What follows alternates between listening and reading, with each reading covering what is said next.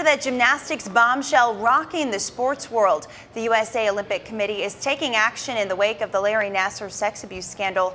They're moving to revoke the recognition of USA Gymnastics as the governing body for the sport in the United States. ABC's Maggie Bruley tells us how some are reacting to this decision. One of the Olympics' most watched sports is getting rocked by a massive shakeup.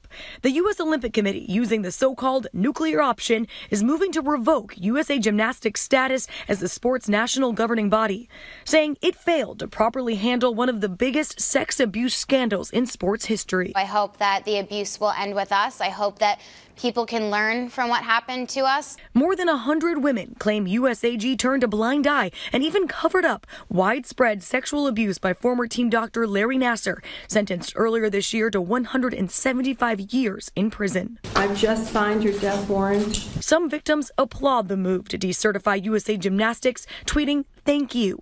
But others hold the USOC accountable for their neglect of the abuse as well and claim this action is just a ploy to shift blame. All we needed was one adult to have the integrity to stand between us and Larry Nassar.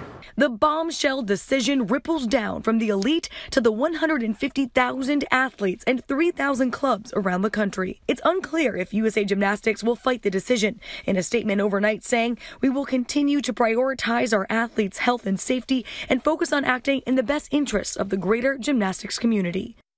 And with all of this happening, we're now less than 2 years away from the next Olympics. But the USOC says they're vowing to make sure no young gymnast in the U.S. is hurt by this decision and say they'll find a way to provide the support and training they need.